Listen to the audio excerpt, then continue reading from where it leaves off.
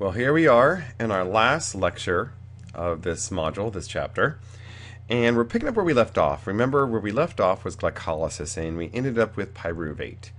And we said, well, if there wasn't enough oxygen, it would undergo fermentation, and then we'd produce lactate, and along with that, muscle acidosis would occur. Now, mind you, in this case, I am referring to muscles. And I'm using muscles as my example. And I'm doing that for a couple of reasons. The primary one is, once again, this is a biology class for fitness professionals.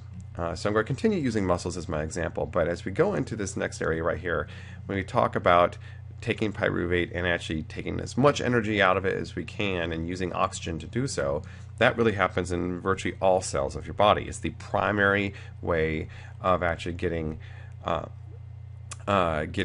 energy for your body's cells.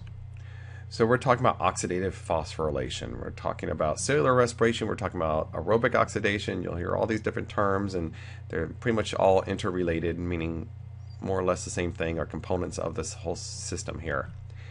But what does it really mean? It's like a fire inside us that fuels us. And I kind of made this reference once before, and I don't like reading straight off the PowerPoint, but I'm going to here, because I want to read you this quote. In general, respiration is nothing but a slow combustion of carbon and hydrogen, which is entirely similar to that which occurs in a lighted lamp or candle. And that, from this point of view, animals that respire are true combustible bodies that burn and consume themselves. Antoine Lavoisier, 1789. So think about it for a second. Combustion. Think of the word combustion. Really? We think combustion, you think fire, you think explosions. Is it really combustion? Actually, yes.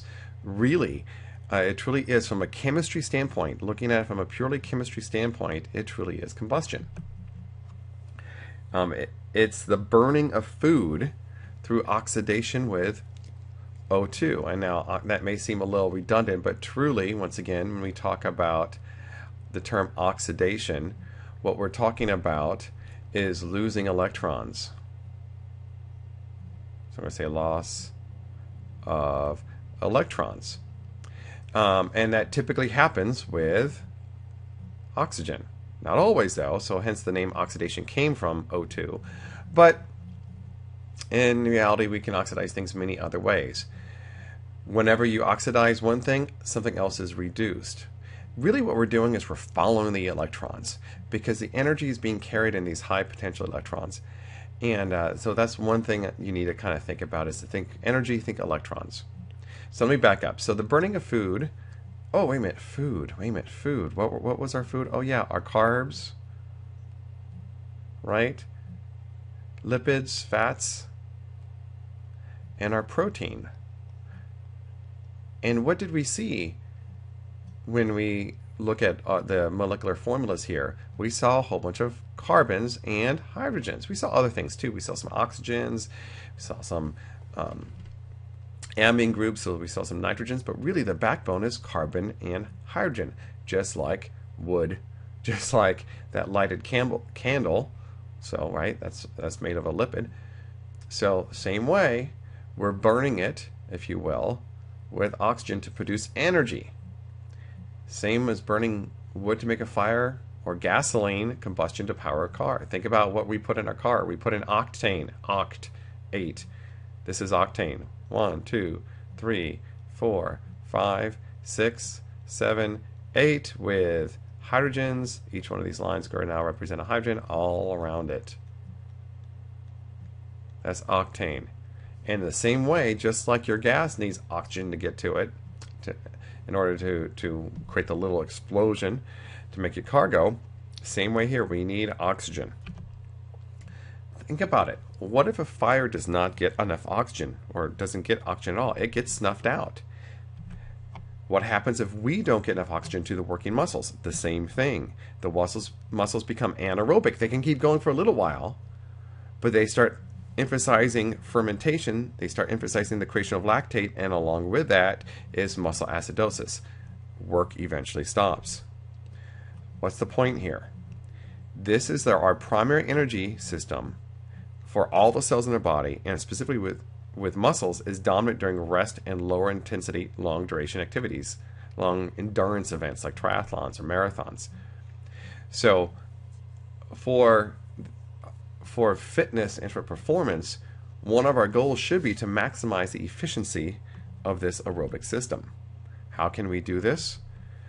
We have to optimize the way our body takes in, and I'm going to add another little word here, takes in, and I'm going to put delivers, and utilizes oxygen. So takes in, delivers, and utilizes.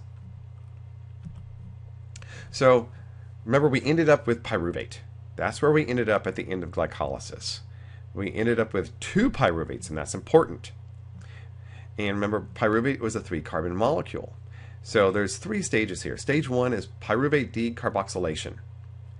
Well, decarboxylation, well, I'm taking away D to take away some carboxylation. You know what that sounds like to me? That I'm going to take away carbon dioxide, and that's exactly what's going to happen. Where's this going to happen at? Well, for that, I need you to go back in your mind, go back in history, and remember junior high. Do you remember your junior high science teacher teaching you the basics of biology? And he would, remember the guy who wore a lab coat, even though he never worked in a lab in his life? And he would say something like, the mitochondria is the powerhouse of the cell. Well, he's exactly right, because that's where this happens. This is where we get the vast majority of our energy, the vast majority of our ATP in our bodies. It happens in that mitochondria, that powerhouse of the cell. So pyruvate is transported through the outer mitochondrial membrane. So let's look at this mitochondria. We kind of already talked about it a little bit when we talked about organelles. And we can see that the mitochondria has both this outer membrane and a convoluted inner membrane. All right, and that's really important. So inside this inner membrane, we have the matrix. We can see that all through here. And in between the two, in between the outer membrane and the inner membrane, like right in here, we have what's known as the intermembrane space.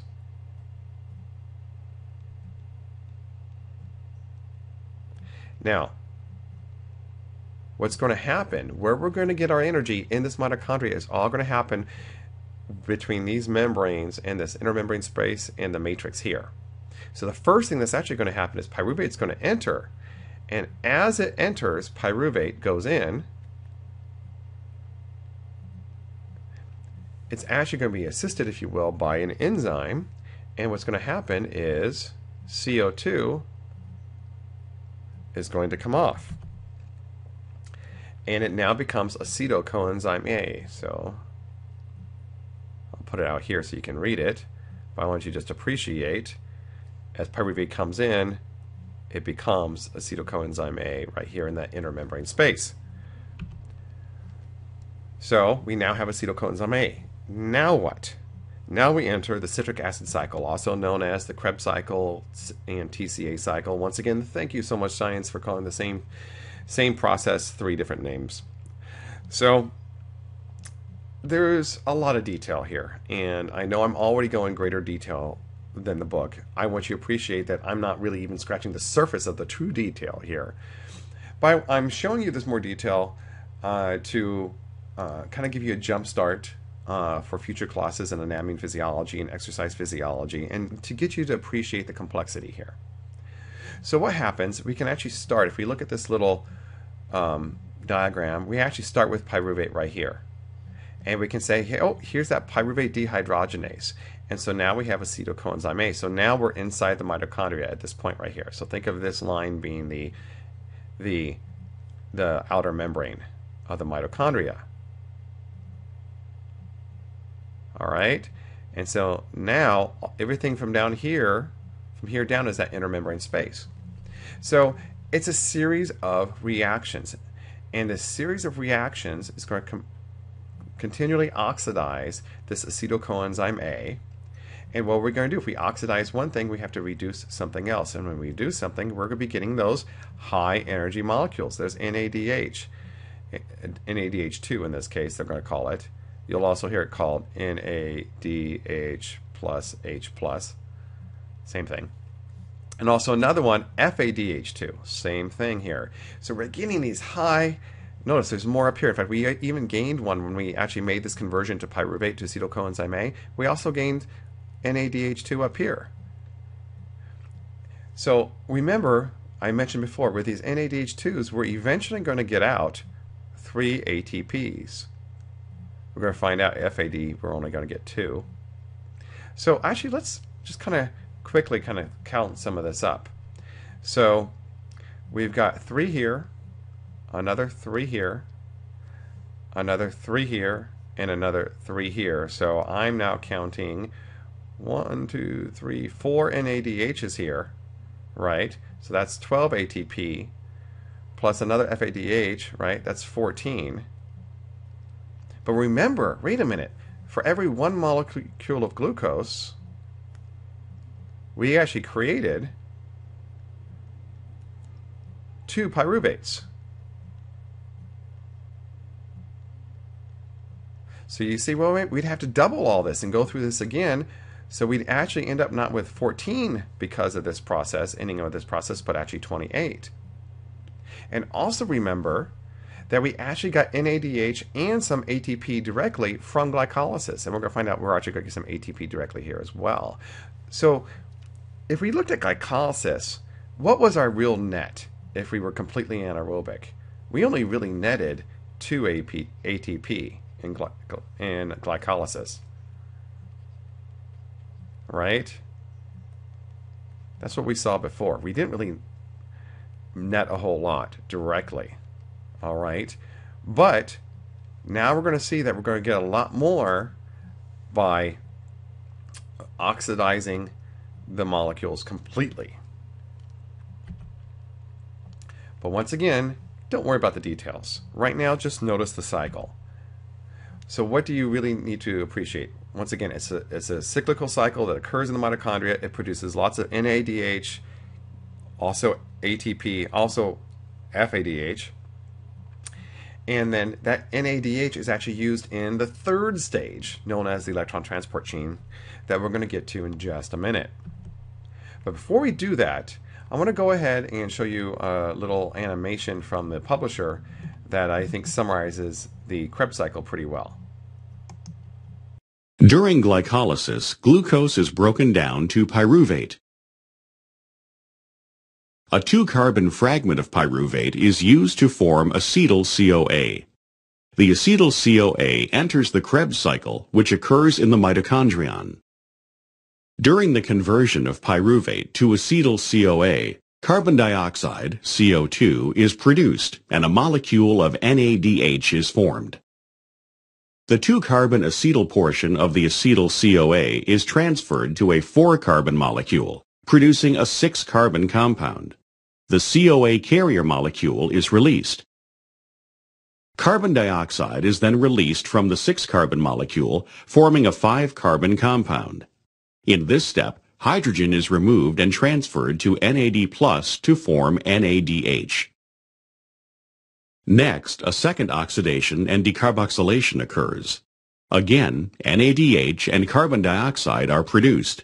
In addition, a molecule of ATP is produced. As a result of these reactions, a 4-carbon molecule is formed in the Krebs cycle. Finally, the 4-carbon molecule is further oxidized and the hydrogens that are removed are used to form NADH and FADH2. These reactions regenerate the 4-carbon molecule that initially reacts with acetyl-CoA. Each glucose molecule is broken down into 2 pyruvate molecules during glycolysis. Then each pyruvate is converted to acetyl-CoA, which enters the Krebs cycle. Thus, for each glucose molecule, the Krebs cycle must complete 2 circuits to completely break down the 2 pyruvate molecules. Well, hopefully that helped you visualize it. And once again, that's more the big picture I need you to realize right now as far as the Krebs cycle, that we're going through this cycle in that intermembrane space. It happens twice, and we're getting a whole bunch of those now reduced high energy molecules, NADH and FADH. So now we have the electron transport chain, and this is actually happening in the inner mitochondrial matrix. So this is where we actually get our bang for our buck. This is where we're actually going to produce ATP. When high potential electrons, all right, are transferred to O2. Now, to maybe clarify some confusion, once again, I keep talking about electrons are the carrier of energy here. High potential electrons, high potential energy electrons. All right, but they're being carried with hydrogen. Specifically, remember hydrogen, if we usually say we see a hydrogen in a solution, it's usually H+, just a proton by itself. But really it has that inner shell that could normally follow through fill with 2 electrons. So in this case, it's not H+ here, but it's known as a hydride ion. It's H-. So it has these 2 electrons with 1 proton. And those electrons right here, if you will, are actually where the energy is being stored. But that, once again, a little extra detail, but I want to clarify that because I keep talking about high potential electrons, but you see hydrogens moving back and forth. That's why I wanted to clarify that. But where does this happen? Once again, this takes place here in that inner mitochondrial membrane right here. And we're going to see it's actually on the membrane itself. We have specialized proteins that are going to be going across, and we're going to create what's called a potential gradient of hydrogen. This time it will be H+. And it's going to force the hydrogens all to one side. And so, well, we know about diffusion, that if you have a high concentration in one area, they're going to want to flow to the other. Well, in order to get across that membrane, because of that pull, that flow, it's going to have to go through a special protein. It's called a hydrogen pump, and that's where our ATP is made. So the end products here are lots and lots of ATP. That's what we're going for. CO2 and water, well, which makes sense here. Think about it. This is the output. This is our output. Our high energy molecule that we will use for things like muscle contraction and for making proteins and enzymes and for cell replication. Anytime we need energy, we use ATP. That's our output. Energy, CO2, and water. What was our input? What was our input? Well, it was our food. Our carbs, right? Our fats, and our proteins. And what was that made primarily of? Oh yeah, carbon. What else is our input? Air, specifically O2, right? We breathe in oxygen and we breathe out CO2. Where did the C come from? Oh yeah, from right here. The C in the CO2 that you breathe out is coming from your food, right? Those macromolecules. This is why we breathe, and this is why we eat. So the electron transport chain, it's a series of molecules, once again, embedded in the inner mitochondrial membrane. I should mention that, inner, not just mitochondrial membrane. NADH is made, remember, in both steps 1 and 2. In other words, when I say step 1, it was made in glycolysis. And here, it's also made in the citric acid cycle, TCA cycle, as well as technically pyruvate decarboxylation. And once again, NADH carries those electrons, just high potential electrons. In the end, for every 1 molecule of glucose, 1 glucose molecule that goes through this entire way of generating energy, goes all the way through using oxygen through the electron transport chain, glycolysis, pyruvate decarboxylation, the citric acid cycle on now electron transport chain, you get 32 to 34 ATP.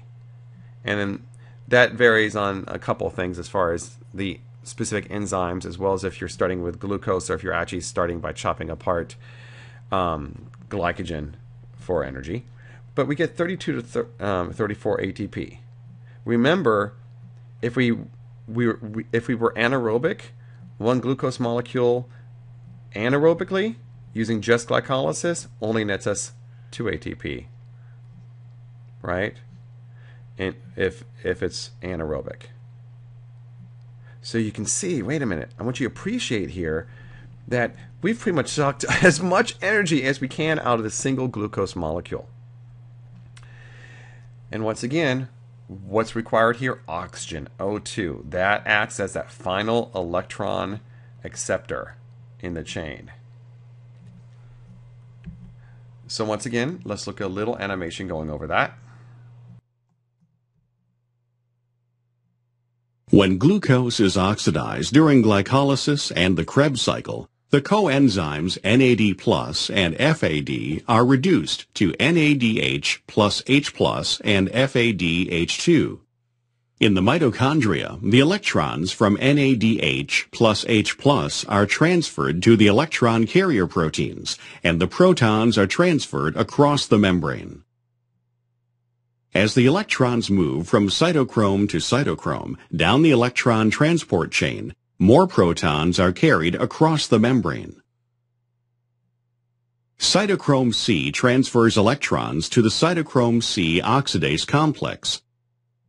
Protons are also transferred to the outside of the membrane by the cytochrome C oxidase complex.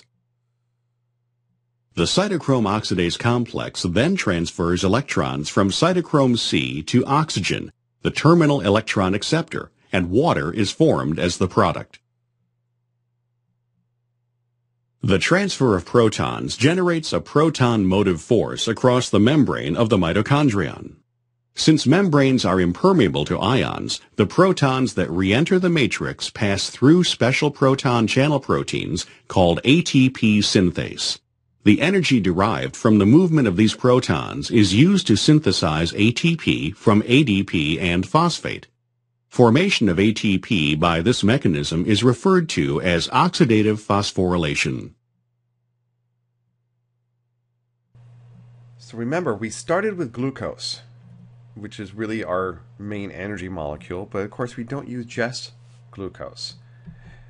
We can obviously use other carbohydrates that will actually enter in various ways into glycolysis, or proteins, or more likely lipids.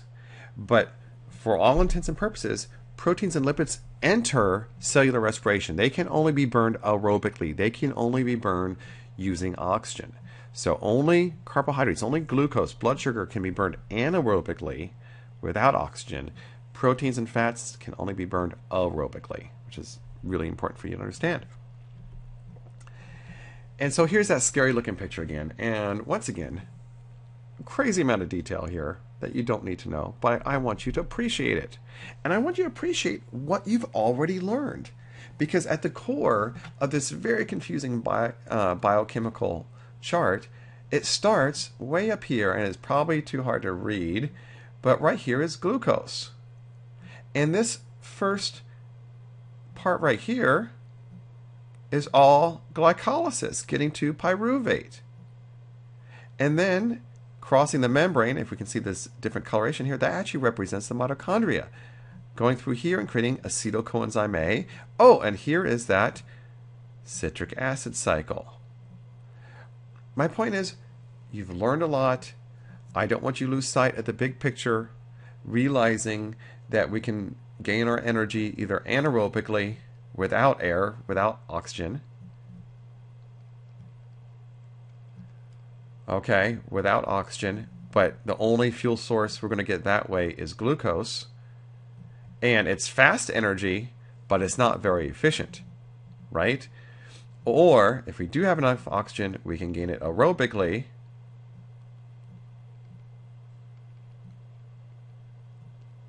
And there we can continue using our carbohydrates.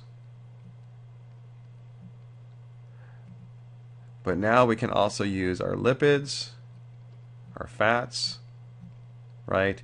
And our proteins as a fuel source of last resort.